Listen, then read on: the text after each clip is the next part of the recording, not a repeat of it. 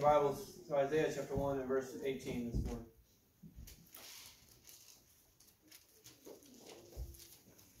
We're going to give the munchkins just a minute here to exfil.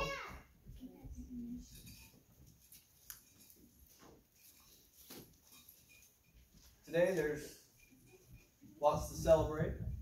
There'll be lots of distractions, lots of focus moved around off of Christ. Today's a day of fun for the kids and family and church. And we're going to go have a wonderful meal after church. But I want us to take this moment, this time, put our focus back where it belongs. I want us to turn our minds and our hearts, our attention to why we celebrate Resurrection Sunday.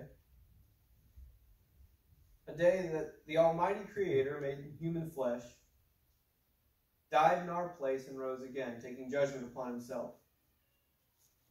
This day in history was a day like no other before, no other since.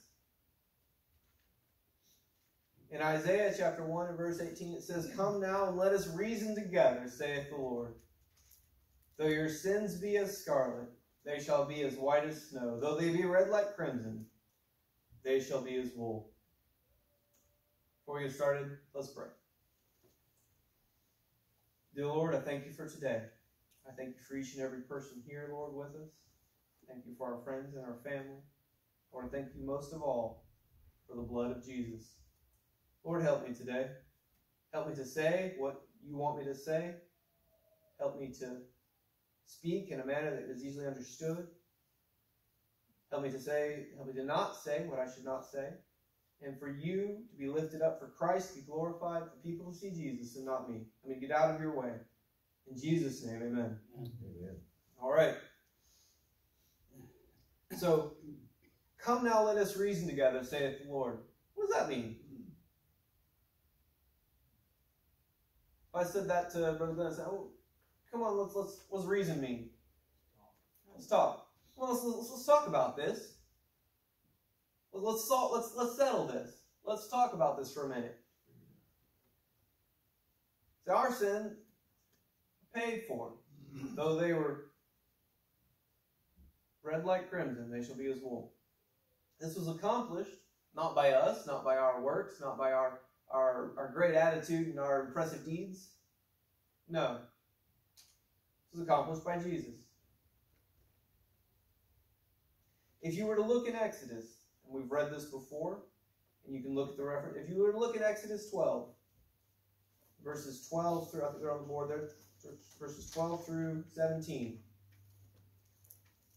God gave the children of Israel the ordinance to keep the Passover, the Feast of Unleavened Bread. Last week we studied the events leading up to the crucifixion. We talked about the Feast of Unleavened Bread, how the sacrifice for the people was to be sacrificed on the Passover. The lamb had to be slain on the Passover.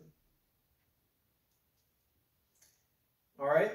Now I want you to turn to John chapter 19. John chapter 19.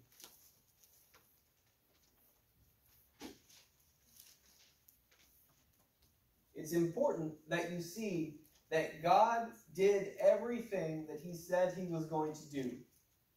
Well, Brother Josh, why is that important? Because he said he took away your sins. Now, if say Noah and I work together. Noah, let's say that you and I, we do jobs together all the time. And every time you say you're going to do something, you say, "Hey, I'm going to do this," and then you do it. Say, "Hey, I'm going to go dig that hole," you do it. "Hey, I'm going to go fill that truck with gas," you do it. "Hey, I'm going to do this," you do it. And every time I say I'm going to do something, I say, "Hey, I'm going to go here and I'm going to fix this problem," and I don't. "Hey, I'll fill the truck up when I put it back," and I don't. Well, when someone hears you say something, what do? I believe Noah. Why? Because he's built trust. I trust that Noah's going to do what he said he was going to do because he always has done it. Well, when Josh goes over here and says, "Well, I'm going to do this," and nobody believes me, why? Because I'm a liar. So it's important that you see that God did everything he said he was going to do, and he did that so we would learn to trust him. Amen.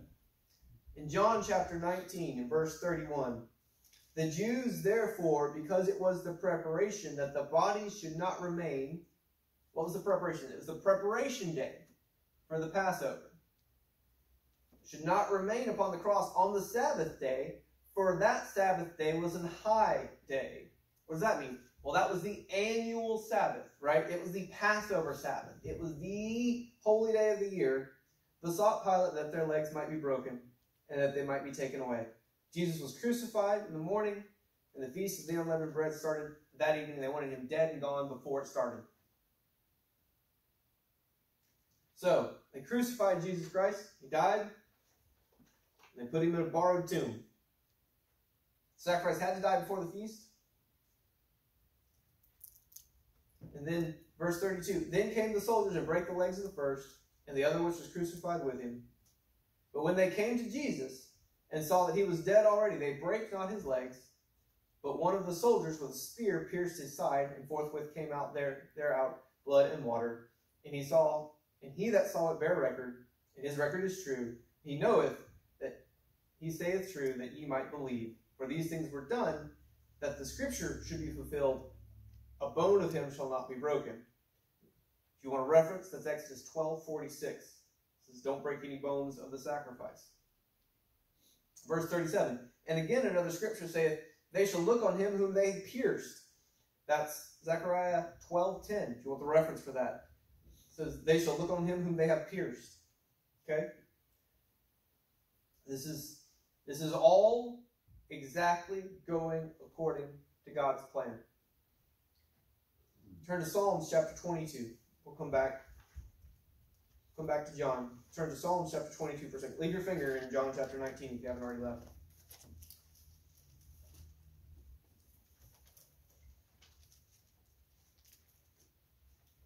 Psalms chapter 22.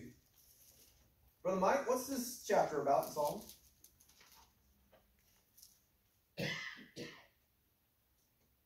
What's the context of it?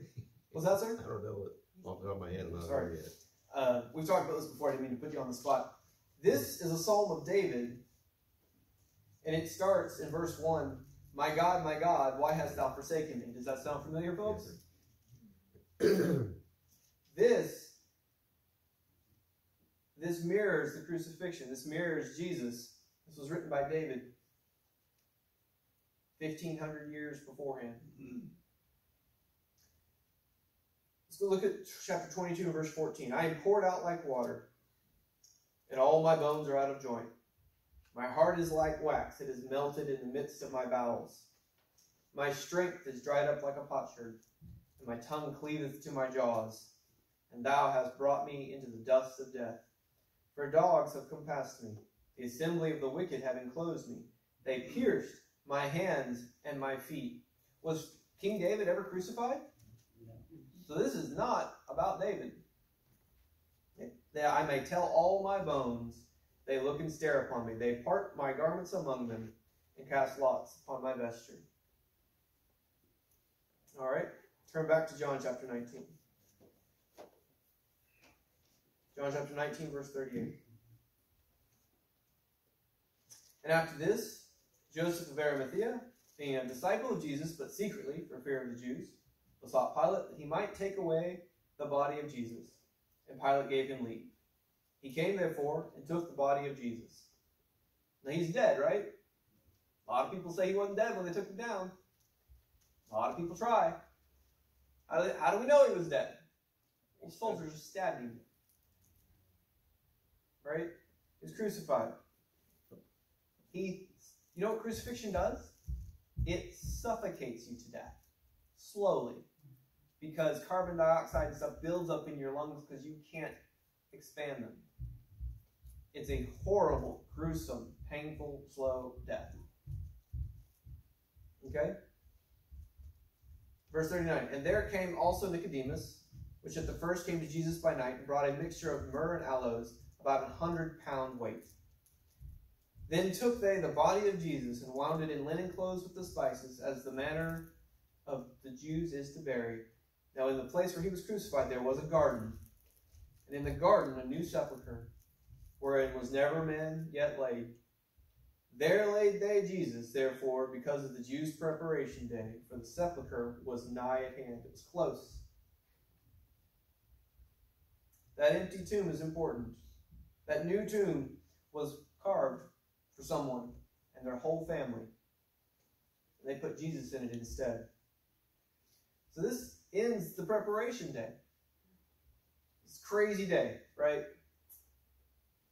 They had a man arrested a couple days ago, put him on trial. He was found innocent and still summarily executed by crucifixion, the worst way. And while all that was going on, there were some earthquakes. The sun winked out for a few hours. This man that was killed like a common criminal, but laid in a rich man's tomb and anointed with spices like a king. But it's all over now. It's quiet. It's time for the feast day. Pharisees go put on their best clothes, and they go worship God. We talked a few weeks ago about what worship is. They go to worship God by celebrating the feast of the Passover, by going and saying how we've kept the law, killed the lamb. They killed the lamb all right. But at least it's all quiet now. Whew, that Jesus character, he's dead now. Now, some people will tell you that he was crucified on Friday and then rose again on Sunday. That doesn't make sense. That doesn't add up. In John chapter 2, verse 19, here's your reference. It says, Jesus answered them, destroy this temple, and in 3 days I will raise it up. In Matthew chapter 12, verse 40, it says, for as Jonas was 3 days and 3 nights in the whale's belly, so shall the Son of Man be 3 days and 3 nights in the heart of the earth.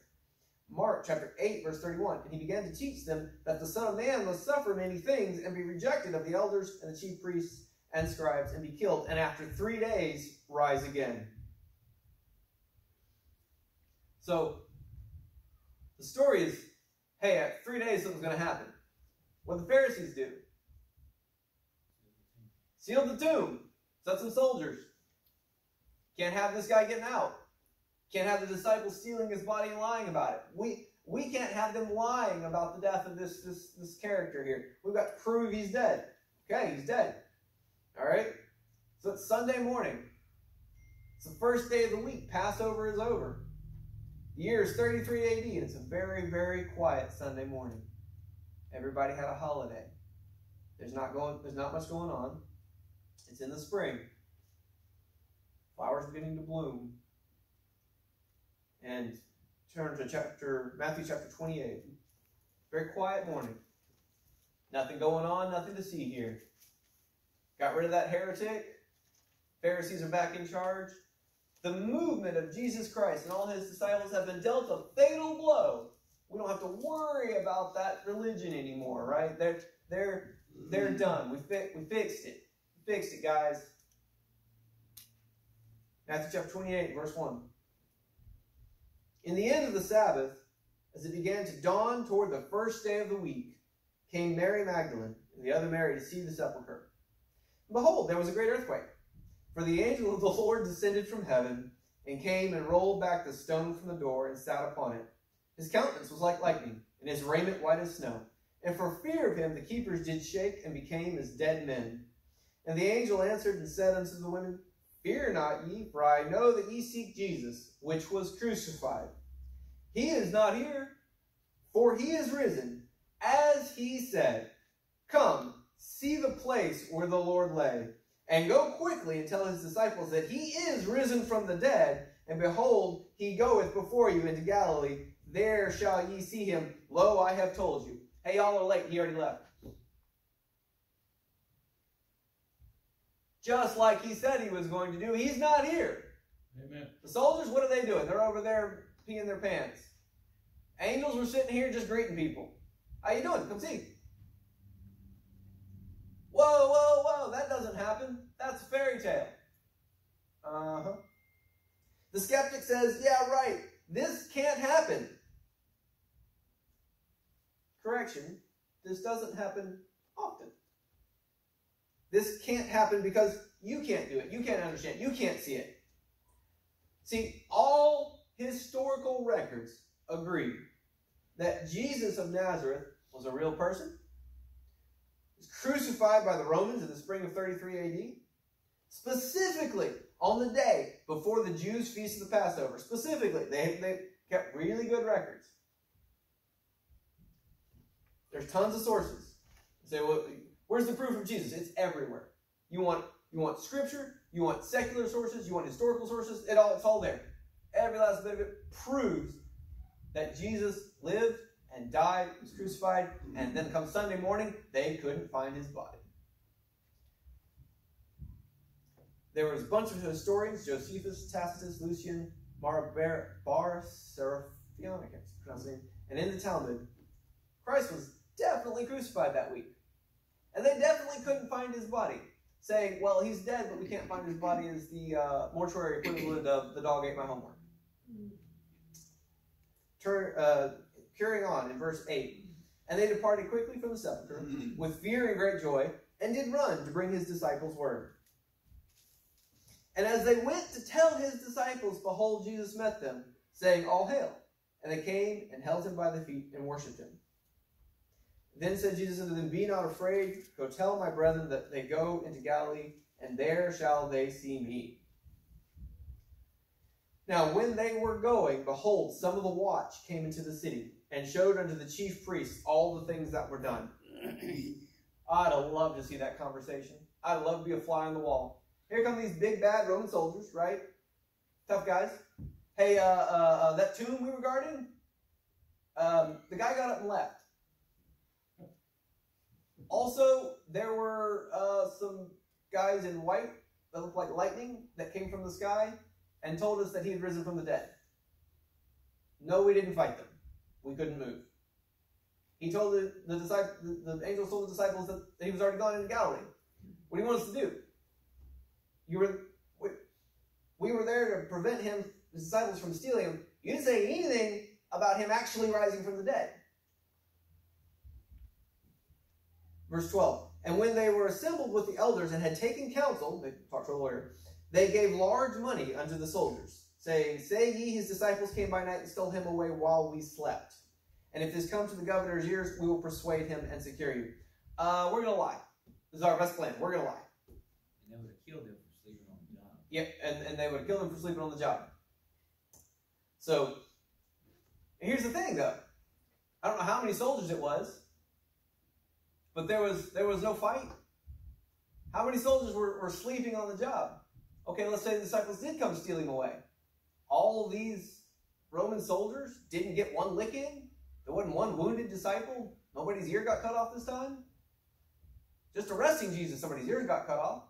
No, there was no fight. Well, say you just slept through it. Okay, that's better somehow. They're making it up. And this saying is commonly reported among the Jews until this day. Then the 11 disciples went away into Galilee, into a mountain where Jesus had appointed them. And when they saw him, they worshipped him, but some doubted. And Jesus came and spake unto them, saying, all power is given unto me in heaven and in earth. Go ye therefore and teach all nations, baptizing them in the name of the Father, and of the Son, and of the Holy Ghost, teaching them to observe all things whatsoever I have commanded you. And lo, I am with you always, even unto the end of the world. Amen. Let's turn back to John chapter 20. There's multiple accounts of this. There's some details in here I don't want to miss. Turn to John chapter 20. So Mary comes to the tomb. He's not there. She goes back, tells the disciples. The disciples say, well, I got to see this for myself. That doesn't just happen. John chapter 20, verse 3. Peter therefore went forth, and that other disciple, and came to the sepulchre. So they ran both together, and the other disciple did outrun Peter, that being John, and came first to the sepulchre. And he stooping down, and looking in, saw the linen clothes lying, yet went he not in. Then cometh Simon Peter following him, and went into the sepulchre, and seeth the linen clothes lie, and the napkin that was about his head, not lying with the linen clothes, but wrapped together in a place by itself. Then went in also that other disciple, which came first to the sepulchre, and he saw and believed, for as yet they knew not the scripture that he must rise again from the dead. Didn't he spend months, years, telling them, hey, I'm going to die, and 3 days later I'm going to rise again? He got pretty plain. Then the disciples went away again into their home. So I want you to look there in verse 7. So the napkin was wrapped together in a place by itself. It is often said, and I'm not an expert on this, but in Jewish custom, that if you got up from your place at the table and you were done, you'd set your napkin in your plate. And so the servants would come pick up the plate, take it away. You're not coming back. I'm done eating, I'm left to go. But if you folded it and set it beside your plate, the servants would pass you by because they knew you were coming back to where you were. So grave robbers don't usually stop and fold things on the way out. People that are coming back to where they were fold their napkins. So Jesus, on his way out, after resurrecting, takes time to fold his napkin and set it aside. So, yep, I'm not done. Still here. Verse 11. But Mary stood without at the sepulchre weeping. And as she wept, she stooped down and looked into the sepulchre. And seeth two angels in white sitting, the one at the head and the other at the feet, where the body of Jesus had lain. And they say unto her, Woman, why weepest thou? Man, if Simon if Peter and John had just hung around a few minutes. She saith unto them, Because they have taken away my Lord, and I know not where they have laid him. She doesn't get it. She thinks they've robbed his grave. She doesn't see. And when she had thus said, she turned herself back and saw Jesus standing, and knew not that it was Jesus. She's talking to an angel, and she's still complaining about Jesus being dead. She doesn't get it. Jesus says, okay. Verse 15. Jesus says unto her, Woman, why weepest thou? Whom seekest thou? She, supposing him to be the gardener, saith unto him, Sir, if thou have borne him hence, tell me where thou hast laid him, and I will take him away. Jesus saith unto her, Mary. She turned herself and saith unto him, Rabboni, which is to say, Master. Jesus saith unto her, Touch me not, for I am not yet ascended to my Father, but go to my brethren and say unto them, I ascend unto my Father and your Father, and to my God and your God. So after this conversation, what takes place? We've talked at length about the tabernacle, right? It has two sections. What's important about the Holy of Holies? You don't go in without blood. That's what this songbook here represents, blood. Jesus took his own blood, Amen. ascended into heaven, itself into the Holy of Holies in heaven, the real one. Right. Offered his own blood. Amen. On the altar, poured it out. What was the rule in Leviticus? It wasn't just, okay, we're gonna go set it.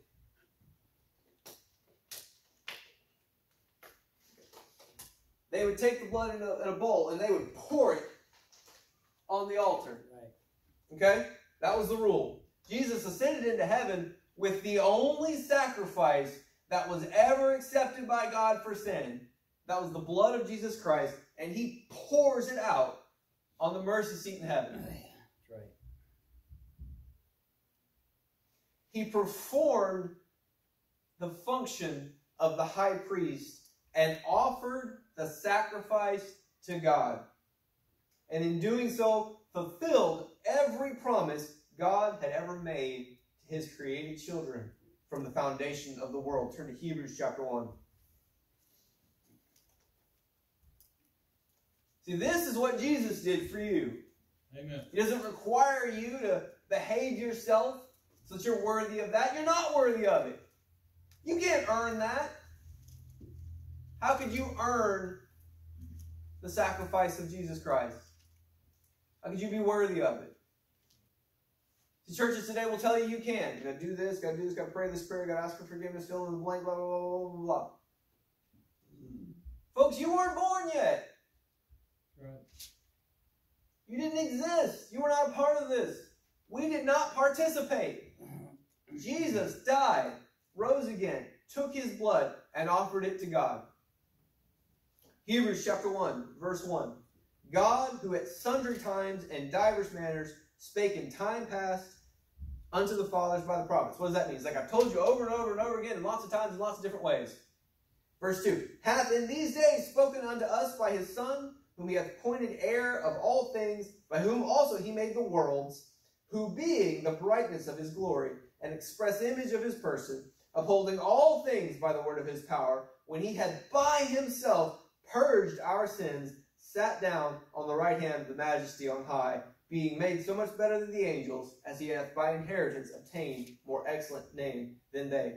Christ must get all the credit for your salvation, or what you have is a lie. That's right. If your salvation includes you doing something that was a good work, or because you take the credit for it, your salvation is a lie. Christ did everything. And he did it 2,000 years in the past before you were ever born. Folks, I have human blood, and if you've ever spilt a good bit of it, you know that it can be hard to get out of things. You know that it dries, it turns brown, it rots, it corrupts. Miss Pam was a nurse. She knows a lot about this. Miss Pam, if you spilt blood on this carpet, what would happen in the course of a year or 2, 3 years? The carpet or the blood? The blood. It would just rot. It would disintegrate eventually, but it would still leave. It'll still be there. Still be there. Still nasty, right? Still extract You don't want something that's got someone else's blood on it, do you? Why? It carries diseases. It's dirty. You wouldn't want me to stick you with a needle that had someone else's blood on it. Why? It's nasty. It's dirty. It's dangerous. What's that? Stinks. It stinks. Rotten blood stinks. Corrupts. Folks, for 1,500 years, the Jews took the blood of a lamb into the Holy of Holies and poured it across the mercy seat. No, there are no instructions in Leviticus to clean that blood up. None. You're not allowed back in without blood. It doesn't say clean up the old blood before you put the new on there. It says pour blood on there again every year. That blood of those lambs stunk to high heaven for 1,500 years. Every year they'd go in there and pour more on it. Ugh. That's what God demanded. Folks, when Christ poured his blood on the mercy seat in heaven, the temple veil ripped in two, and God says, okay, go clean up that mess. We're done here. The real thing is on the mercy seat in heaven. Amen. It's as fresh today as the day it was spilled for you. It doesn't dry, it doesn't rot, it doesn't corrupt. It was Jesus' blood, and it sits there on the mercy seat in heaven, just still dripping. The payment was made. In Hebrews chapter 10, verse 10, it says, by the which will we are sanctified through the offering of the body of Jesus Christ once for all. Jesus returned to heaven with victory in hand. He marched triumphant to the throne of God and sat down. Sin has been paid for, death has been defeated, and eternal life for every single person ever born was purchased that day. Amen. And it is offered to you for free. What does God say? What does God require of us, Brother Glenn? Does he require a life of service? Nope. Does he require you to tithe without missing your whole life? Nope. Does he require that you get down on your knees and beg for forgiveness? Nope. God requires that we believe that Jesus paid our sin debt. That's right. That's why we call it trusting Christ. We trust that he has done what is important, and we cannot. Right. Folks, Jesus won. It's over. It's done. We did not participate in this fight. People talk about fighting the good fight and battling Satan. Folks, that fight's long done. Right. I don't know what Satan thought was going on. He thought, okay, Jesus is dead. Let's party. What a scene that must have been when Jesus took the keys of death and hell. He said, nope, they're all mine forever. Yeah. Get lost. I win. Folks, Jesus died for you. Jesus rose for you. Died for our justification, rose again for our sanctification. We are forgiven this morning, 2,000 and some change years later. Still, blood's still fresh. That's right. Payment's still good. Sin's still gone. And all of humanity sits in church's pews this morning, waiting for lunch and waiting for Easter egg hunts, forgiven, but not trusting Christ, not trusting that Christ has done everything to take you to heaven. Folks, this morning, I want you to consider, I want you to think for a moment. If you don't know you're going to heaven, why not? Christ did everything necessary for you to go to heaven 2,000 years ago. And all God requires of you is that you believe it. Amen. Let's pray this morning.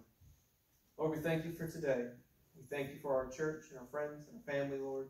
We ask you to bless us as we go out this week. We see our friends and neighbors. Lord, help us be a witness for Christ. Help us to preach the gospel wherever we go. Help us to be a witness for you. In Jesus' name, amen. Amen.